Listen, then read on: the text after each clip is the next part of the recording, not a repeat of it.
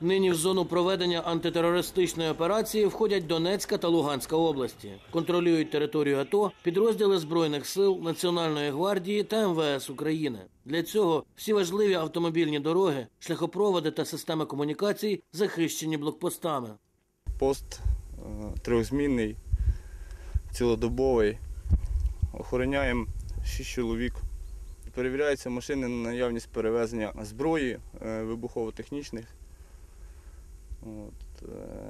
Людей, документація людей. Несемо варту, держимо село від вторгнення. На передовій, де безпосередньо відбуваються сутички з ворогом, блокпости обладнують як укріплені райони. Інженерними спорудами, бетонними блоками, мішками з піском, підсилюють бронетехнікою. Чекпойнти у прифронтових районах менш потужні, проте й тут є реальна небезпека бойових зіткнень. Адже бойовики із захоплених територій проникають в тил наших військ під виглядом мирних жителів і пробують нападати на розташування підрозділів, колони з технікою та контрольно-перепускні пункти. На даний момент пост, як таковий, він не обстрілюється, але недалеко чути вибухи, а стрілкова зброя, то йде перестрілка, тобто можна очікувати чого завгодно, тобто небезпечно стояти. На бійців 12-го батальйону територіальної оборони «Київ» покладений контроль над зоною відповідальності кількома районами Луганщини. Військовослужбовці підрозділу несуть службу на 12 блокпостах. Цей пост захищає околиці села Райгородка. Тут в основному це перевірка документів, перевірка машин. Тут бойових дій тут поки що немає.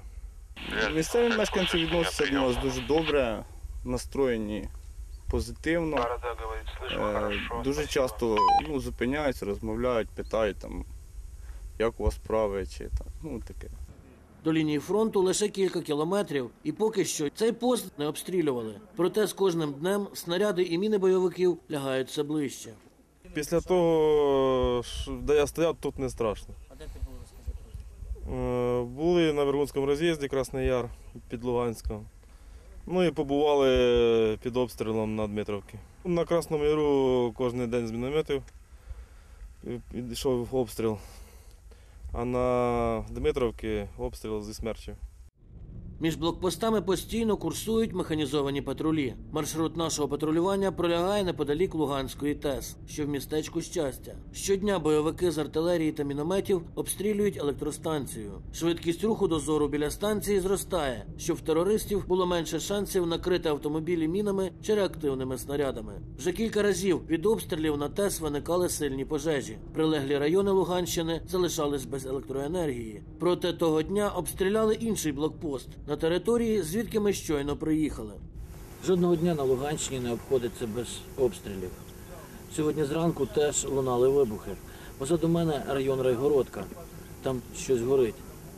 Коли настають сутінки і темна пора доби, інтенсивність обстрілів зростає. В самому місті Щастя мешканці ввечері намагаються не з'являтись на вулицях і менше вмикати світло. Поки ми перебували у містечку, бойовики з мінометів накрили український блокпост. Того разу для наших обійшлось без втрат. Проте до перемир'я тут, біля самого Луганська, ще досить далеко.